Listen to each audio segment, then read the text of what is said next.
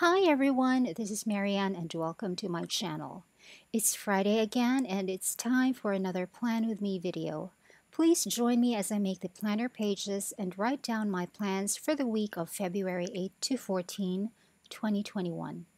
I'm sure by now you all know how this goes. First, I select a fresh spread, fold down the center sheet in half, put a tab on, and then draw a line on the center of the other pages. And then I select the washi tape for the week. I decided to go with this dainty foiled one that I considered last week but didn't use.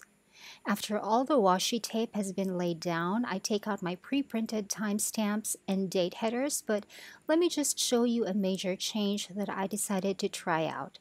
These are 24-hour timestamps. This is an expansion of the usual timestamps that I have on here, which starts at 7 a.m. and end at 11 p.m. Because of insomnia, I end up doing other things when I should be sleeping, and I want to track those. And I also want to track my sleep on the weekly pages, aside from my sleep log that's on a different section in my notebook. I will explain more later.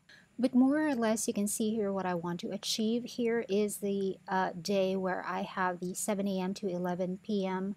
Timestamps. As you can see, it's not enough because of my irregular sleeping patterns. But on Friday, Saturday, and Sunday, I have already pasted on the 24-hour timestamps.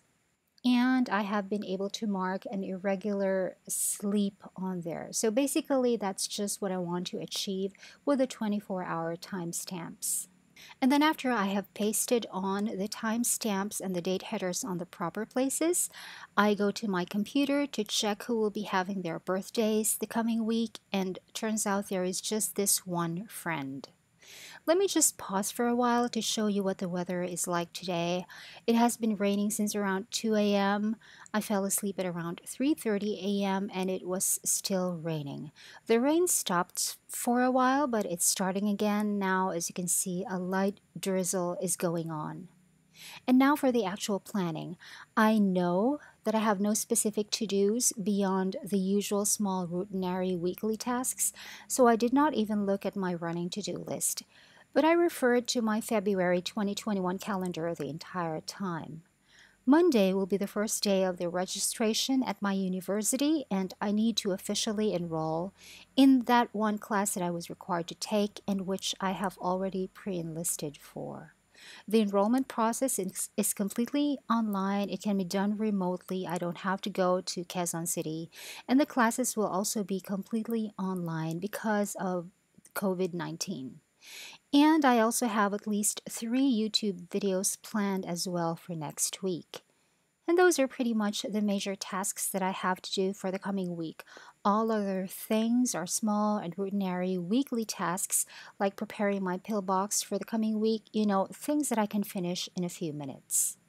I have also forgotten to put on a national holiday on there. It is the Chinese New Year, and I saw it in my February 2021 calendar. It is a national non-working holiday. Now, because of the longer space for the 24-hour timestamps, I will have a smaller space underneath it for the task list for each day, but that's okay.